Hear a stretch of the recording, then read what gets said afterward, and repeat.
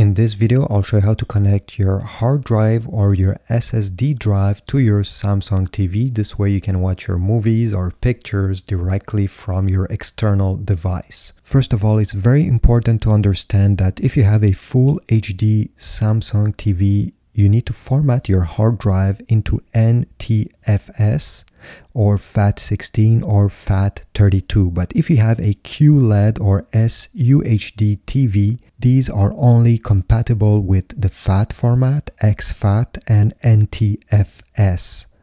So make sure that you format your drive first on your PC or Mac before connecting it to your Samsung TV. Then you need to go on the back of your Samsung TV and find the USB port.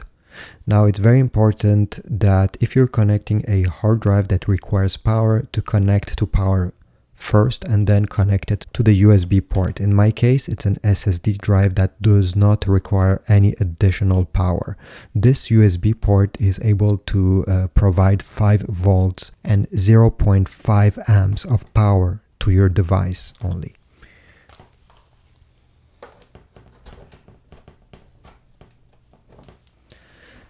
Then take your remote control and we're gonna find the home button right over there. Even if your remote control does not look like mine, should have a home button.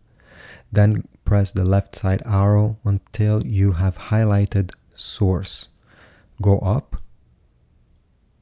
And then we need to select in this top menu your USB device, your USB hard drive. If there is 2, try one, and then if it's not the right one, go to the next one. Wait a few seconds and this time it should work. Here we go. These are all the folders that are on my hard drive.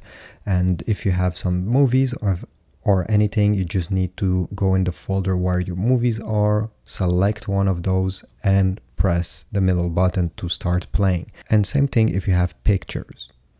So this is it. This is how you connect your hard drive to your Samsung TV and access the files that are on that drive.